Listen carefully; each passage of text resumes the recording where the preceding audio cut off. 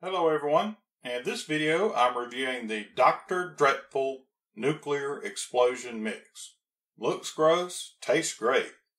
This was released by TYCO in 1995. It was part of their Radioactive experiment series. Let me turn the box around. They made a total of 3 different ones. You have the nuclear freeze, the nuclear explosion, and nuclear blob. Ugh. Pretty cool, huh? I remember doing the nuclear freeze when I was a kid. These other two, never did those. Okay, I'm going to need some cups and water and stuff like that. Let me go get that, and I'll be right back.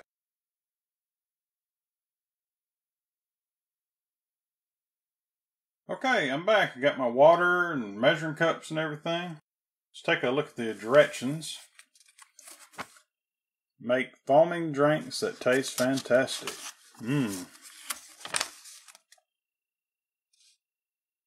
Doesn't seem too difficult. Comes with 2 mix packets. You can make a total of 9 servings with this kit. This was like an alternative to the Drink Lab. This is just a small little kit you can play around with, but I assume it does the same thing that the Dr. Dreadful Drink Lab did. But let's get on with it and find out. Okay.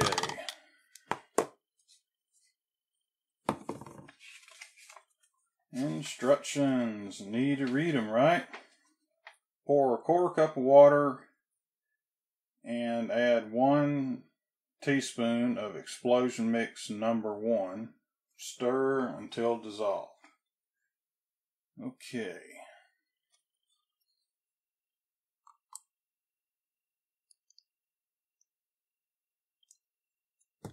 These measuring cups I'm using, these beakers, are from the Dr. Dreadful Drink Lab. I was looking around for something to use. I was like, well, those look pretty cool.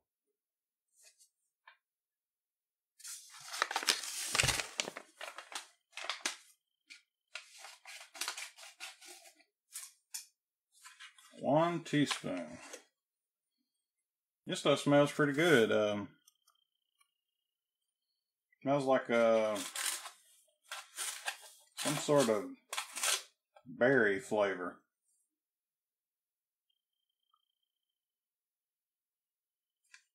Oh, that's a nice color. Bluish. Alright, let's give this a stir.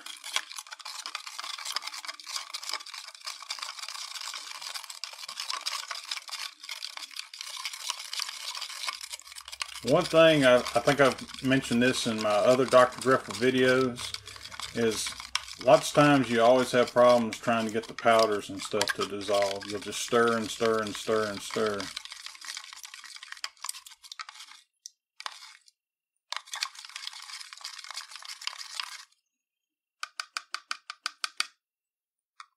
Okay. Set that off back there. Let's move on to the next step. Take a look at the directions again. In the second beaker, we're going to put an 1/8 cup of water and 1 teaspoon of explosion mix number 2. All right. 1/8 of a cup. All right. Let me open up this other packet here.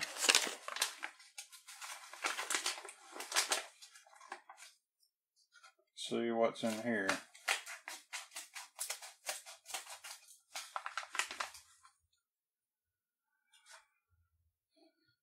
I don't know.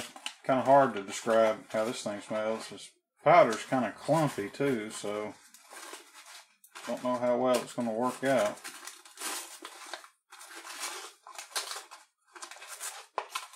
Give me just a second here, guys. I'll try and break it up a little bit.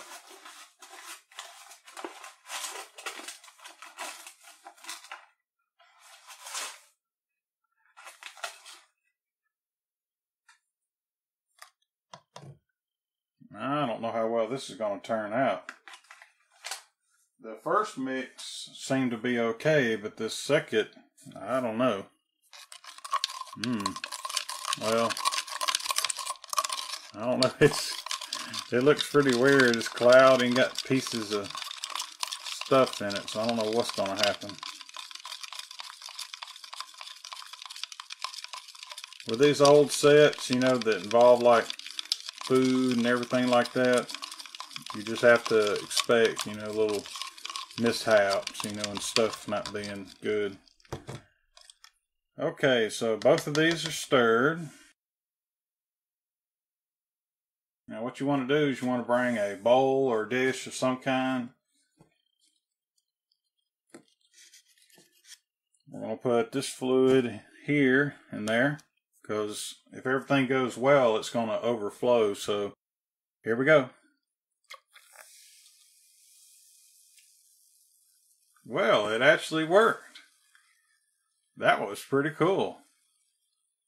Boy, is it foaming up. Foaming real good. It's a pretty color, isn't it? Gotta love that blue. You know what? Even as old as this set is, I'm going to take a sip. Hold on just a second.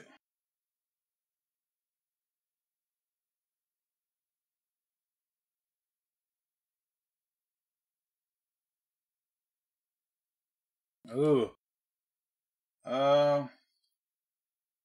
Kind of hard to describe the taste. It's definitely not a berry taste.